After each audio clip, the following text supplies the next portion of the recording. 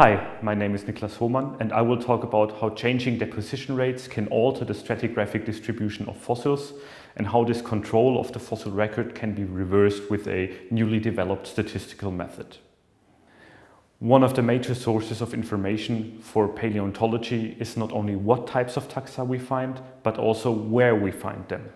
This is, for example, an important source of information for biostratigraphy, or to trace the changes of community composition throughout time, or you can also use it in evolutionary biology to look at how morphological features change throughout time.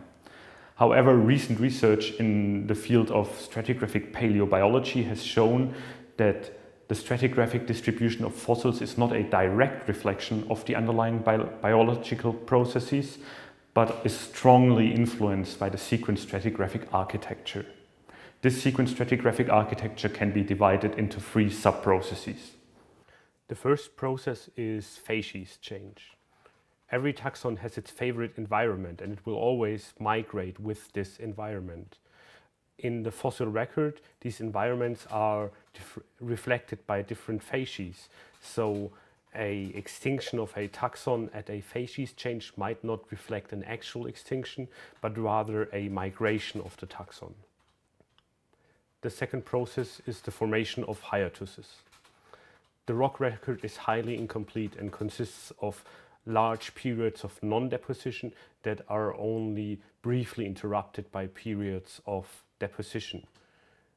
This can, among others, lead to spikes of first and last occurrences above and below major hypotheses. The third process is changing deposition rates. In the outcrop, we never observe actual time between fossils, but only sediment that has been deposited in between fossils. So strongly changing deposition rates can lead to a strongly altered stratigraphic distribution of fossils in the outcrop. So all of these three processes are directly linked to the sequence stratigraphic architecture. And we also know that the main drivers of sequence stratigraphy is tectonics and changes in sea level. This makes these processes present throughout all of this Earth's fossil record. In addition to that, it has been noted that 4 out of the big 5 mass extinctions actually coincide with times where there's drastic changes in sea level, which introduce a strong stratigraphic overprint. This all emphasizes that it's really important to have statistical methods available that allow to incorporate these three processes into a statistical analysis of the fossil record. I will present a method that allows to incorporate one of the three processes I discussed beforehand into the stratigraphic distribution of fossils, and that is changes in deposition rate. Here you can see a deposition rate shown in blue, but instead of the deposition rate we will look at the accumulated sediment, which is just the integral over the deposition rate. This function has some really nice properties, and that is it connects time with stratigraphic height. This can, for example, be used to take a sample of which we know when it has been deposited in the sediment and determine the stratigraphic height we will find it in the outcrop. Conversely, we can do the same for a sample found at a certain stratigraphic height. So if we know that this sample has been found at 17 meters stratigraphic height, we can reconstruct and determine that it has been deposited in the sediment after 4 time units. The same, of course, also works for more complex data structures like phylogenetic trees.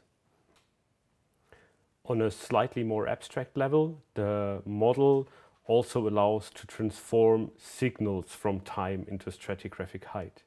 So here the signal is shown in red, and then it is combined with a deposition rate, which is constant, and then it can determine what pattern will we observe in the stratigraphic height in the outcrop. Here the observed signal is identical to the original signal, just because the deposition rate is constant, which is the best possible case.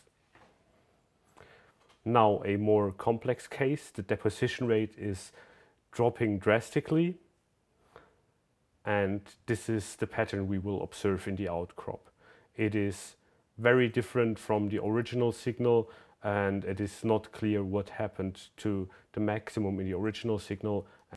As a third example, here drastic changes in deposition rate.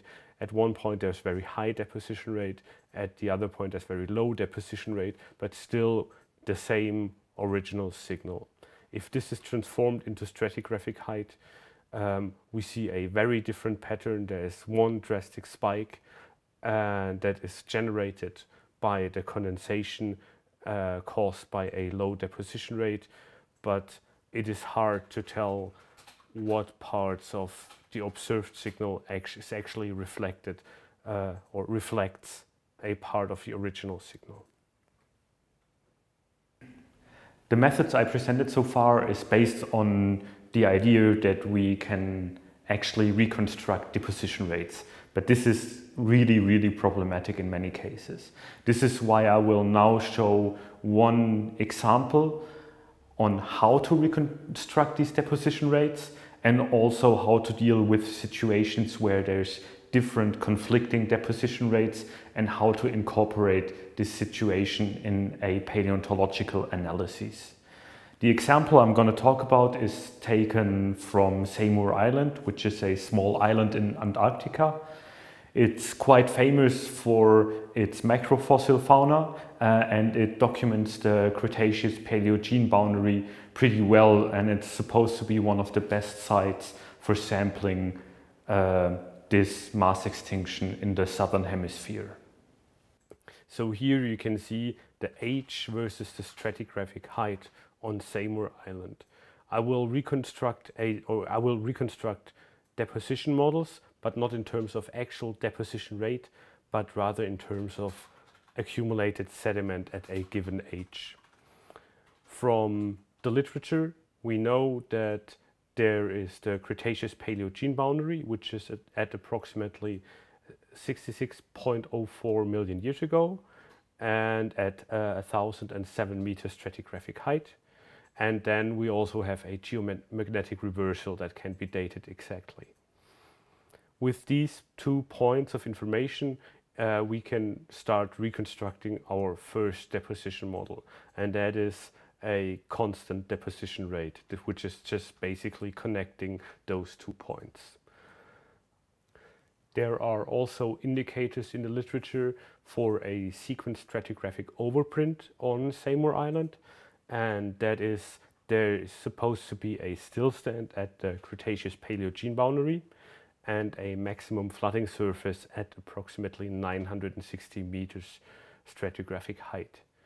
The problem is we do not know the exact parameters of deposition rate and the duration of the maximum flooding surface to reconstruct an exact deposition model.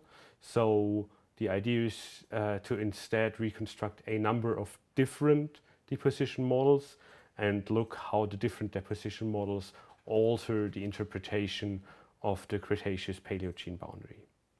For this, first 3 different durations of the maximum flooding surface are determined: a short maximum flooding surface, a medium maximum flooding surface, and a long maximum flooding surface. This is then combined with different deposition rates at the Cretaceous-Paleogene boundary, here indicated by those lines. The slope of these lines corresponds to the deposition rate at the Cretaceous-Paleogene boundary. With this framework, 9 different deposition models are reconstructed simply by recombining every maximum flooding surface with every deposition rate at the Cretaceous-Paleogene boundary. As an example, this figure shows 3 different durations of the maximum flooding surface, all with the same deposition rate at the Cretaceous-Paleogene boundary. Then the signal that is being transformed by these deposition rates is created. I will not go into detail about how this is done here. If you're curious, you can watch my other talk where I go into more detail about how to derive these rates of last fossil appearances. Now we can look at how do the different signals look in stratigraphic height. For example, here the same original signal of the mass extinction was transformed by two different deposition models into stratigraphic height, and this is what we will actually see. Although there's a slight variation, we can still see that the overall idea behind those two rates is very similar. On the other hand, these two rates look very, very different. The red one is based on a constant deposition rate, and the green one has a very long maximum flooding surface and a low deposition rate at the still stand. So they vary a lot. This leads to the following idea. What we see is always the same underlying signal in time, but it is strongly altered by the deposition rate. And if the signal we observe in the stratigraphic height is very different dependent on what deposition rate we use, it is reasonable to say that the deposition rate has a strong influence on the interpretation of that signal. If the signals in stratigraphic height always look very similar, it is obviously not that relevant which deposition rate we actually used for our transformation. And this can be exploited for a robustness analysis. So here in this plot, the result of such a robustness analysis is shown. The numbers represent the different deposition models, and the distance between the numbers represents how similar the resulting rates in stratigraphic rate are. So, for example, 8, 9, and 10 on the right side are very close to each other. So, if we transform the pattern of the last extinction by these deposition rates, the result will always look very similar. So it does not matter whether we actually use deposition rate 8, 9, and 10 for the transformation. It can be said that these deposition rates are robust. On the other hand, the 1 is the deposition model with a constant deposition rate. It's quite far away from all other numbers. So if I use the constant deposition rate as a transformation, the results will always look very different from all the sequence stratigraphic interpretations we have constructed. And by systematically comparing the position of different numbers on this plot, you can see how much the interpretation is actually altered by the choice of deposition model. So as a summary of this talk, it can be said that changes in deposition rates have a strong influence on the stratigraphic distribution of fossils. The presented method allows to incorporate knowledge of these changes in deposition rates into paleontological analyses and to also assess robustness of different conflicting deposition rates into the analyses.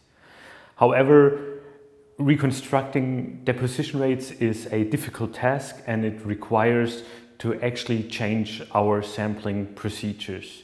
Because if there's a lesson from stratigraphic paleobiology, it is that only knowing the position of a fossil is not meaningful when we do not know what its depositional environment was.